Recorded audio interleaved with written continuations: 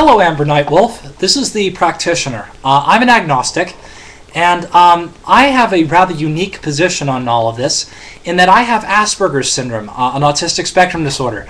So I can view large chunks of these moral questions from a rather unique perspective. And I'd like to comment on your video response to the other guy. I also made one to him. First things first, going in reverse order. About your concerns about the DNA aspects. Don't worry. I already made a video response to him, which was highly centered around DNA, and I gave plenty of historical examples about where incest caused severe problems for the family groups where that was in. So don't worry. I've already given him that particular rundown, so that won't be an issue. The next thing back is where you're just simply saying that you'd have to view. You'd have to consider that the relationship where that something like this was happening would have to be gross. Like it would have to be it's a gross thought, or it would have to be a warped relationship. Not necessarily. It is entirely possible for two people to love each other, as long as, of course, there would have to be understanding about using protection. Again, DNA reasons for yada yada yada.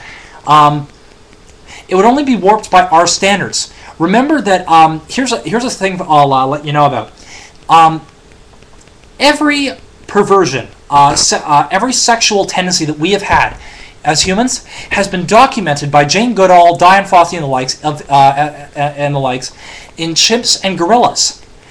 This includes everything from pedophilia to incest to incest in smaller amounts, but you get the idea. To incest, to husband and wife stealing, to oh god, I can't remember. I think bondage is about the only one they don't have.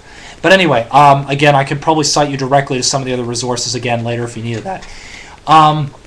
Now, as for the whole concept about the abuse of power, and the analogy I'm about to use is going to explain backwards to the other point which I talked about. Again, remember, I'm answering your points in reverse, so that would be forwards vis-a-vis your video, backwards vis-a-vis mine. Anyway, so it'll explain the other point as well about the thing being gross and about the. I have Asperger's syndrome, and one of the most interesting things about relationships for us is because of the fact that we have a severe deficit in terms of social situations, combined with our eccentricities and stuff like that.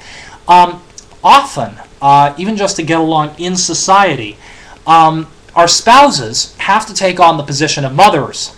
Yes, I know that sounds a little gross, but hear me out. We still do have the logical capability. We still have a very high logical capability, which means that we can still hold our own. It's just that we end up needing somebody who, in some cases, to act like full-scale parents. My father needed it in particular with my stepmom to be able to keep him on track. Get him to learn his social deficits.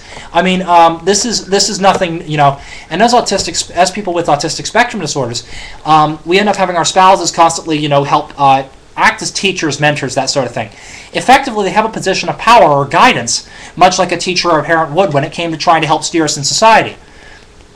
But at the same time, we're still having a sexual relationship, and that's a non-issue. So if it's possible for that to be happening, then why is it a problem for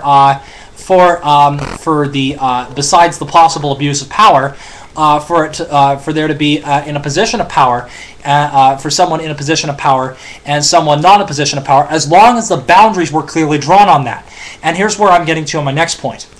I'm not arguing for for incest. I'm just simply saying that some of the reasoning you put in your video could be better done, is what I'm saying. I'm just trying to help you strengthen your argument here.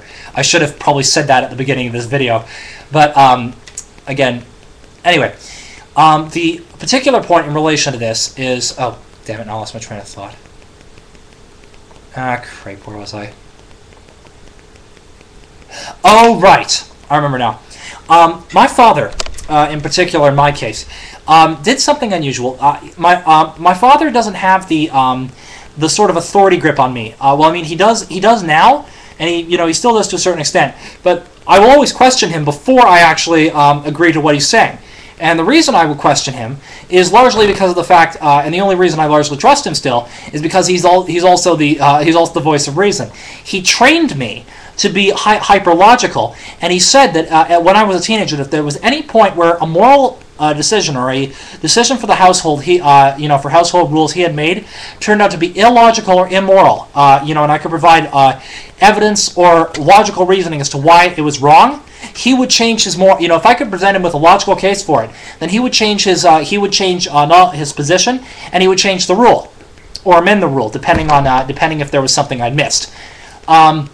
And from that, again, much on this same point, as long as there's a logical understanding where two people are on the same mental level, barring the position of power on some level or other, as long as there is a level where there is at least some where equality can be gained at some level, like after the age of consent. After the age of consent, the parent doesn't really hold any power over you anymore, unless of course they threaten to cut you out of the will. But that would be abuse. That would be abuse like any other type of abuse and should be criminally prosecuted.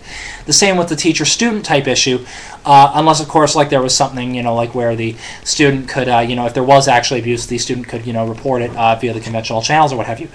But again, my point being is that when there is no longer an issue of power, again, as long as there is still the possibility for logic, I would like to contradict your point where you say that it's automatically purely that it's the way we've evolved. It's probably not just the way we've evolved. It's probably been the way that we've been taught, incorporating actual evolutionary traits. And the fact that we still have that instinct there, that's still appeal to authority fallacy. Our parents are not right on everything.